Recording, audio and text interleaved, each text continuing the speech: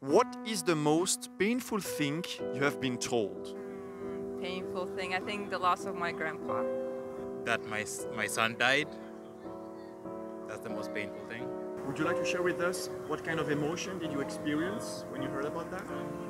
Shock, anger, grief, fear, terror.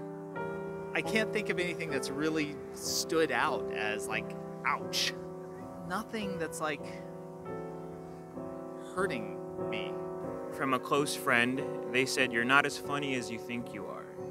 And the reason why that hurt so much is because I'm often told the opposite by people that I don't know. And it's one of my career pursuits is to become a filmmaker and actor. I use humor a lot when I'm nervous or upset, and I had someone tell me that it was